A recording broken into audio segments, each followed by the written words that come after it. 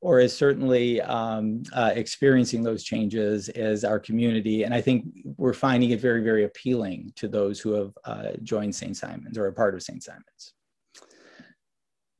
Along these lines, the community at large is undergoing changes. Again, I don't think there's going to be any big surprises with this, but there might be a few. And there's certainly things that maybe moving forward, we need to be a little bit more cognizant of.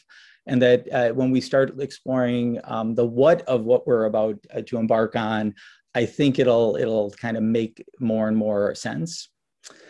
The first thing, and I think this was just interesting, we talked about this at our Vestry retreat, is that according to the Episcopal National Church, even though our building is and our congregation is located in Arlington Heights, the parish boundaries in terms of our community extend beyond this. And this was the graphic that I pulled directly from the Episcopal Church. So you see that our Arlington Heights is the location of the parish, but not the parish community that extends out. And along those lines, there are some distinctions that I think are important to note. So using our 2017 CAT survey as our most recent touch point with the congregation, it reveals that the demographics of St. Simon's simply does not mirror the community we serve. When it comes to a comparison by age, you can get a sense that we are an older community. Okay, or older congregation, I should say. There is a little asterisk by this because although I tried very, very hard, this is actually a comparison of the St. Simon's congregation against Arlington Heights. So it is not that broader community. The next two slides are, but I failed in my attempt to get that age direct comparison, although I think it's probably fair to say that Arlington Heights is either fairly representative, or maybe there's actually more of a younger component to the broader community. However, these comparisons are true of that broader geographic community boundaries here. And you can see that there is much less diversity in the St. Simon's congregation than there is in our broader community.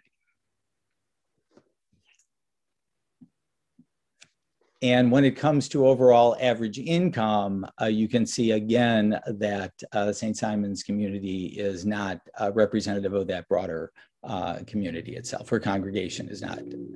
So we, and again, I don't think this is a big surprise. We are a little bit older, we are wealthier, and we are less diverse than the community that we serve. Furthermore, our society has been changing. So not just our little parish community, but the movements in our society. Some are specific impacts of the COVID-19 pandemic. And then others are a product of specific social justice movements of this past year. And that I'd probably put a little caveat of the past set of years as more and more issues seem to become part of our national conversation. As part of our Vestry retreat, Jenny had the Vestry members read a book entitled We Shall Be Changed. And it was a set of essays by a variety of Episcopal Church leaders specifically, and taking a look at how the pandemic and other issues of 2020 have impacted congregations. And one of the things that caught our attention was one of the authors suggested that when you combine the COVID-19 pandemic and the systemic racism that was heightened in this past year, or awareness of was heightened, it was as if the church was on fire. And we started having more opportunities to reflect about what we are as church, what we are as congregations, and what we are as disciples. And some of the questions that it raised for us. And I think that that's really what it did. It was a set of like, here are some challenges, here are some questions, here are some ways parishes are handling and confronting some of the changes. But I think the thing that stood out in terms of my segment here is we started to see and maybe experience some revelations about our society that were a little uncomfortable. I think, to handle. We started to question whether we're showing a refusal to accept basic minimum responsibility for the well-being of others. And maybe that's extended to the sense of obligation that we've had to each other. Some of you might recall in the fall, Adult Formation put together a economic justice series. And the way we titled it was What We Owe Each Other. And we started to see this kind of being questioned in this book, even with again, in my opinion, I'll just kind of insert this, when it came to the notion of wearing a mask during the pandemic, there might be reasons that you personally might feel that that is not something you wanted to do, or you felt infringed upon a particular choice. But when you frame that or paired it with the idea, but do it to protect other people, that protect other people wasn't necessarily always part of the conversation. It was more about this internal, how might I be impacted, not how my actions might impact others. So it was interesting to see that. And again, the challenge that started to come from this is moving the ministry outside of the church building and into the world community. As a parish, there have been many opportunities to reimagine what church is. And I think, again, you see some of the things that has happened here at St. Simon's that has truly been remarkable, I think, to continue with our virtual worlds. But again, these questions about, are we effectively communicating the faith? Is this physical separation creating opportunities for us to extend out and beyond? And the virtual worship has been incredibly popular. So as we transition back to what will inevitably be a new normal, what are those elements that we don't want to lose? And how can that virtual presence actually be important to the future of the church? And again, I didn't mean to skip this completely, but it did suggest in that book that there might be some things that need to get kind of pruned, and we had to shake off and we find out what needs to stay and how we can become stronger and stronger as a parish. As a society, the opportunities to reimagine our ministry and our outreach. The pandemic certainly shed light on the inequities as disproportionate impacts on marginalized groups became more visible. And I think we all saw this with issues of job loss and poverty, education, even vaccine accessibility. Again, not that these were new issues, but we certainly had much more attention on them as the pandemic had a very disproportionate impact on certain groups of people. The death of George Floyd certainly, again, brought to the forefront issues of white supremacy and systemic racism, which, again, put even more and more attention on general inequity that can be tied to race and discrimination. And then additional issues have been raised in the past year in terms of hate crime, gun violence. All of these, again, nothing is new about any of these issues or these concerns or these problems, but the last year has taken the focus and put it more and more and more on these issues, which force congregations to evaluate how well we currently address the issues, these types of issues, and to discern some new ways that we could become more effective. The ultimate conclusion, again, from taking from that We Shall Be Changed book, bells are ringing that cannot be unrung. And I think that is a way of thinking about all of this moving forward. The events of recent years, this epidemic of the recent years truly accelerate our realities. We can see things in ways that maybe we've never seen them before because we've seen the impacts a little bit more directly. And we start thinking about what do we need moving forward? What do we have? And then what might be best moving forward? We've certainly learned that more about ourselves as a community and as a church, that we are more about people than place. We can begin to question more and more, is it time for the parish to evolve into something new to better meet the challenges and provide places of more opportunity? And again, tying back with where Louise had us, being a Magi parish, we don't have a sense that St. Simon's is a parish that wants to go back to the way it was, but we want to be ready for the church that is to come, and that can be incredibly, very much of a challenge, but also can be very exciting and inspiring moving forward. So with that, as we start thinking about our journey forward, and tie it back to where Jenny started us and will take us and finish us, the values, as Louise kind of pointed out, sort of shape why we do what we do. Some of the shifts in our church and our society determine maybe what we need to do. And then the plan that we are moving towards will better express how we will proceed to meet those challenges of our time. So with that, I guess I will open it up to any comments or questions as well, and then Jenny can take us home.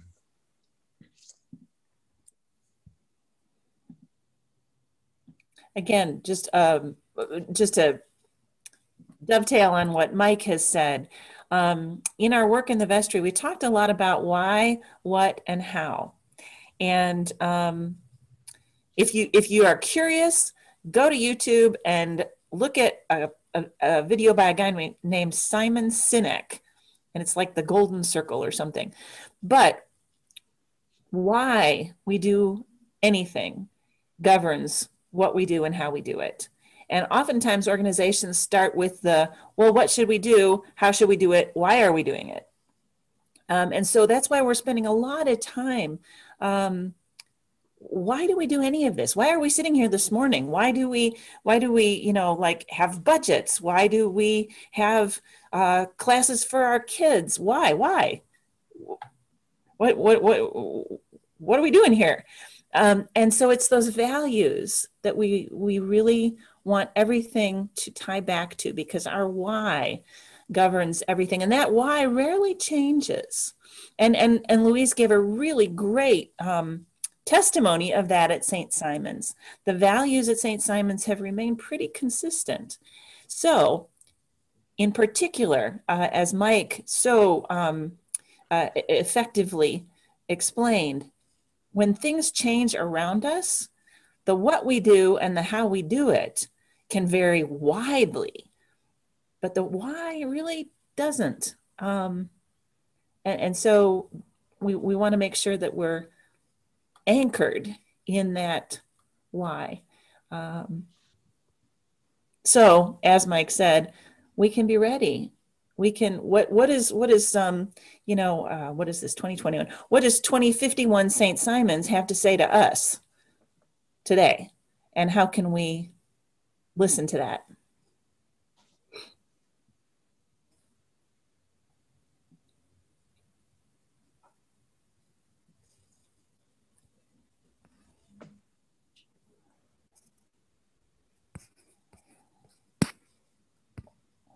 So questions or concerns, and noting both what Charlotte said, and then thank you, Carol, for your comment in the chat, as well as Mike.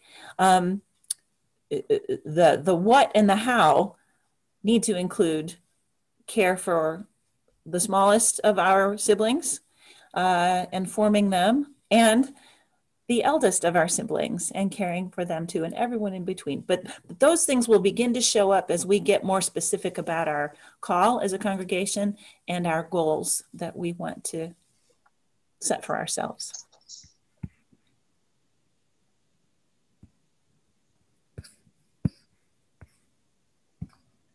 Carol has a question, Jenny. Hi, Carol. Okay. Do you want to field the questions, or let's all three? We'll all pitch in. Okay. Yeah. And I also saw Charlotte, I saw your hand too. So Carol, go ahead. I just wanted to say that I think that that the children and families goes to a why, not even a what or a how. I think we need to incorporate that into our core values, and not just in the what's in the house, but it needs to be a core value in what we're doing, in what we do. That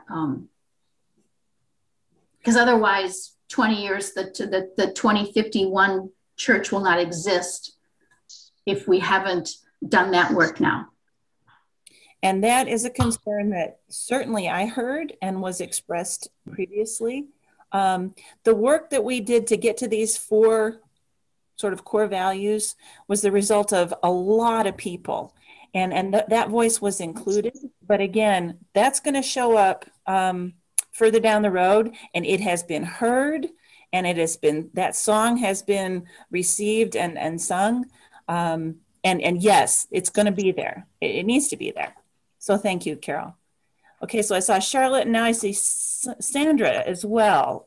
So Charlotte, what were you thinking, or what did you like? Well, sort of dovetailing a little bit with Carol, because I do think that we really, really need to be intentional about how we're going to get the reinvestment of young people into the church. I mean, young people with children. I mean, it's not the children who can come on their own.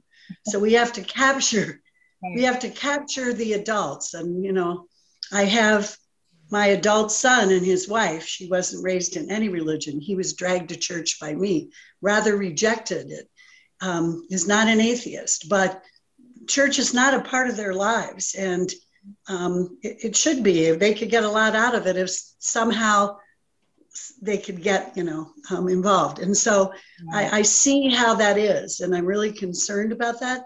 And I don't think that we do enough somehow to do it. And we have some really talented, creative people who reach out. I mean, like we've got Joe and Adiz and Cleo and, who all come up with wonderful ideas, but somehow we're not getting there. I don't know, we just aren't getting there. And I've taught Sunday school for 37 years now. And it was sad how few kids we had, even pre-pandemic, coming to church school. I mean, you prepare a lesson, you spend a long time, and you're teaching to 2 kids. That's crazy. And it's 3 grades. So we really need to think about that. And I'll be interested to see what steps we're going to take, whether you're going to form committees or what you're going to do. But I volunteer to be on that one, okay? And because I care. I would encourage, as we think through that issue around children and families, that we think, well, why? Why do we want children and families here? And if the answer is because we want them to know God, that value is represented in our core values. If the answer is, well, because if we don't, then the church will die, then one of our core values needs to be, maintenance or something like that. But that's not what we heard from you. I can't underscore enough that concern is heard and valued, and it is something that we will be addressing. So thank you for voicing that. Sandra, okay. I think Michael raised your hand as well. So am I next? You are. Okay, so something I heard on a podcast from Bishop Curry was the Jesus movement. And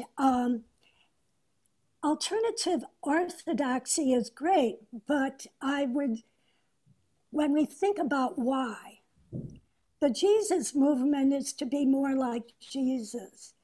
And Jesus and his relationship with his Father, and extending,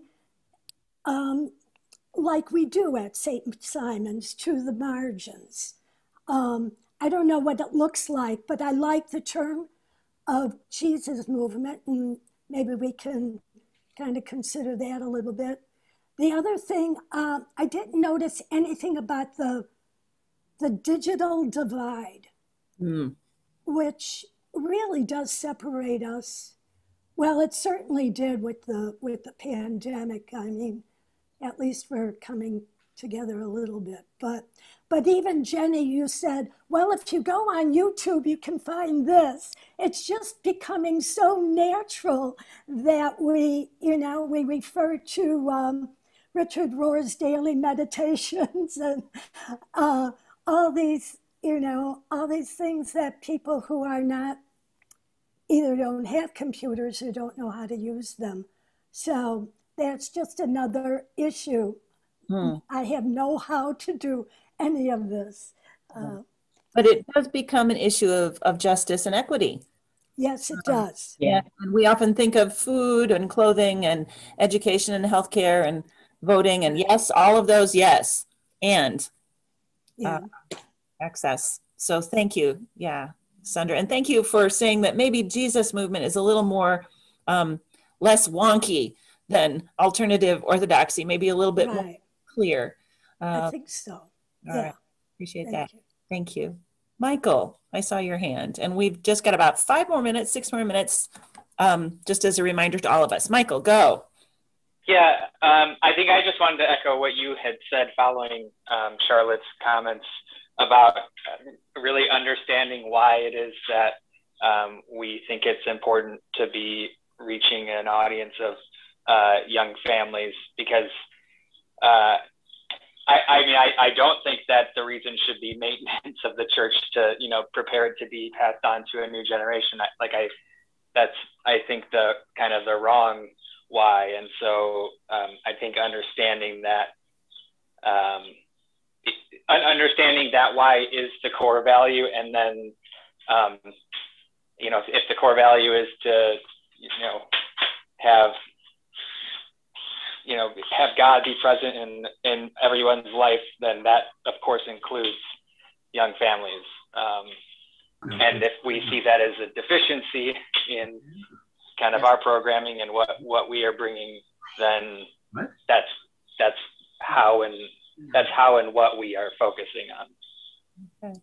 Yeah, well said. Thank you, Michael. Okay, Mike, Louise, anything that you would like to? I'm seeing Sandy. Sandy's hand up. Yes, I just wanted to say, the reason I think we have so much problem with the young people coming to church is that everything else that goes on Sunday. When my children were growing up, there were no sports on Sundays. Everything was Saturday or after school. Now it's on Sunday. It's just a natural thing.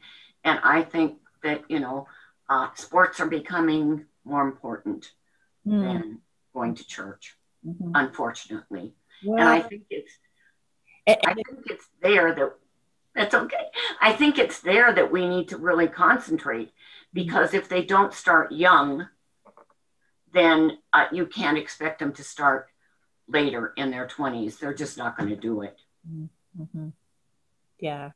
Thank you for lifting that up. Sometimes I think about what is it about the soccer field that is so compelling that I'm going to get up at 7:30 in the morning on a wet, cold, sleeting spring morning and stand in the middle of the field with my kid.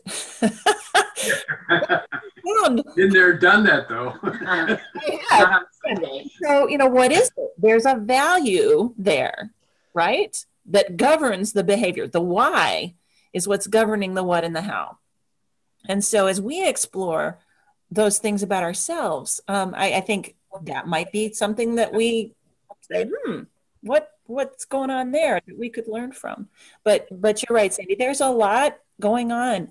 And as our society is, we don't have Sundays off anymore. Sundays aren't set aside anymore like they were societally in years past. Well, Jenny, I see Lynn has his hand up. Okay, Lynn, you can be our last comment here. Go for it. Well, I think the two themes that we've heard, one from Charlotte and one from Sandy, are both quite important. I think Sandy is right that we do have the rise of alternative things that parents are valuing higher than going to church with their children. But I don't think we should overlook what Charlotte's experience was and my own. I took my kids to church every Sunday. through many decades while they were growing up.